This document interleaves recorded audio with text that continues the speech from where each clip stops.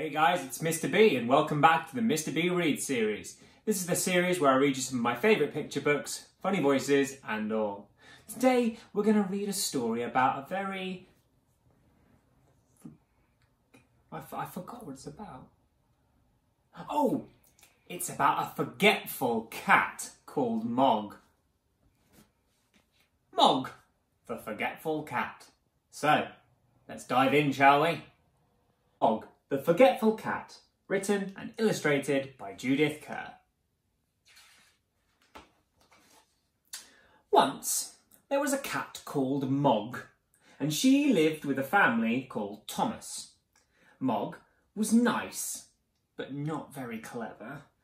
She didn't understand a lot of things, and a lot of other things she'd simply forget. She was a very forgetful cat. Sometimes she ate her supper, and then she forgot she had eaten it. Sometimes she thought of something in the middle of washing her leg, and then she forgot to wash the rest of it. Once, she forgot that cats can't fly. But most of all, she forgot her cat flap. The cat flap led from the kitchen into the garden. Mog could go out and in again. It was her own little door. The garden always made Mog feel very excited. She smelled all the smells, she chased the birds, she climbed the trees, and she ran around and around with a big puffed up tail. And then she forgot the cat flap. She forgot that she had a cat flap. She wanted to go back in the house, but she couldn't remember how. In the end, she sat outside the kitchen window and meowed until someone would let her in. Meow, meow, meow, meow. Afterwards, you could always tell where she had sat. This made Mr. Thomas very sad. He said, "Oh, bother that cat." But Debbie said, "Oh, she's nice." Once, Mog had a very bad day. Even the start of the day was bad. Mog was still asleep. Then Nicky picked her up. He hugged her and said, "Nice kitty." Mog said nothing, but she was not happy. Then it was breakfast time. Mog forgot that cats have milk for breakfast. She forgot that cats only have eggs as a treat. She ate an egg for her breakfast, and Mrs. Thomas said, "Oh, bother that cat." Debbie said, "Nicky doesn't like eggs anyway." Mog looked through her cat flap. It was raining in the garden. Mog thought, perhaps the sun is shining in the street. When the milkman came, she ran out. The milkman shut the door. The sun was not shining at all on the street. It was raining, and a big dog came down the street. Mog ran. The dog ran too. Mog ran right to the house, and the dog ran after her. She climbed over the fence, and she ran through the garden, and jumped up outside the kitchen window, and she meowed a big meow, very sudden and very loud. Meow,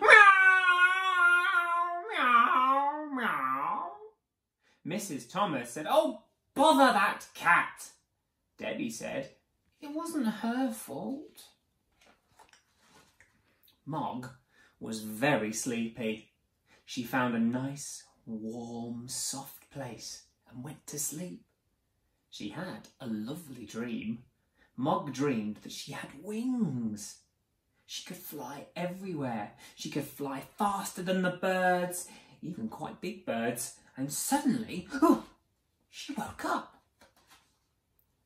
Mrs. Thomas said, "Oh, bother that cat."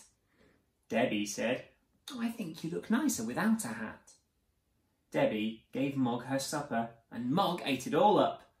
Then Debbie and Nicky went to bed. Mog had a little rest too. Mr. Thomas wanted to see the boxing.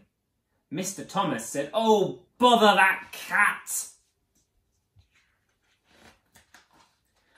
Mog thought, nobody likes me. Then she thought, oh, Debbie likes me.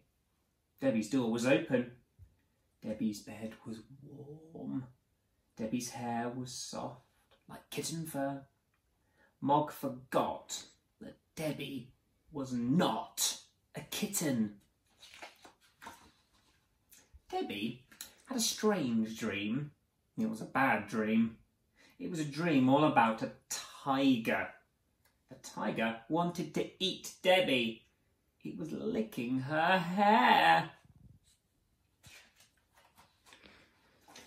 Debbie shouted. Mog jumped. Mr. and Mrs. Thomas said, "Oh, bother, bother, bother that cat!" Debbie said nothing. She was still crying because of her bad dream.